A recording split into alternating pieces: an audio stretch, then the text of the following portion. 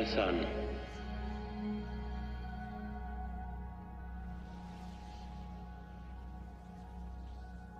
you do not remember me. I am Jor-El. I'm your father. By now you will have reached your 18th year, as it is measured on Earth. By that reckoning, I will have been dead for many thousands of your years. The knowledge that I have matters physical and historic. I have given you fully on your voyage to your new home. These are important matters, to be sure, but still matters of mere fact.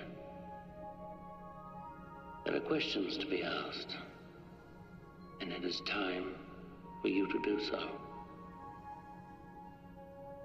Here in this fortress of solitude, we shall try to find the answers together. So, my son, speak. Who am I? Your name is Kal-El. You are the only survivor of the planet Krypton. Even though you've been raised as a human being, you are not one of them. You have great powers, only some of which you have as yet discovered. Come with me now, my son, as we break through the bonds of your earthly confinement, traveling through time and space. In the sixth dimension, your powers will far exceed those of mortal men. It is forbidden for you to interfere with human history. Rather let your leadership stir others too. In this next year, we shall examine the human heart.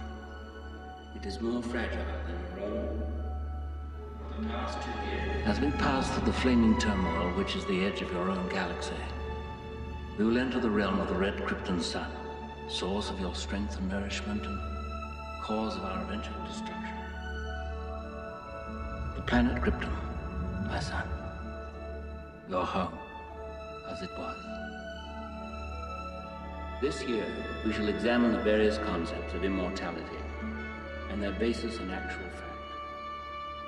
The total accumulation of all knowledge spanning the 28 known galaxies is embedded in the crystals which I have sent along with you. Study them well, my son. Over the past 12 years, we have reasoned out logical judgments. By the time we return to the confines of your galaxy, 12 of your years will have passed.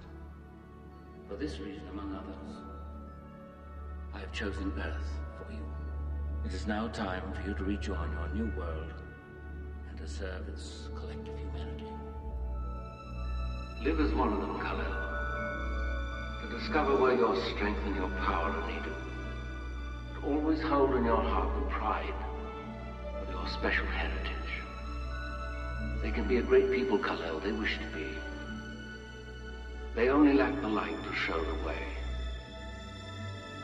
For this reason, above all, their capacity for good, I have sent them you,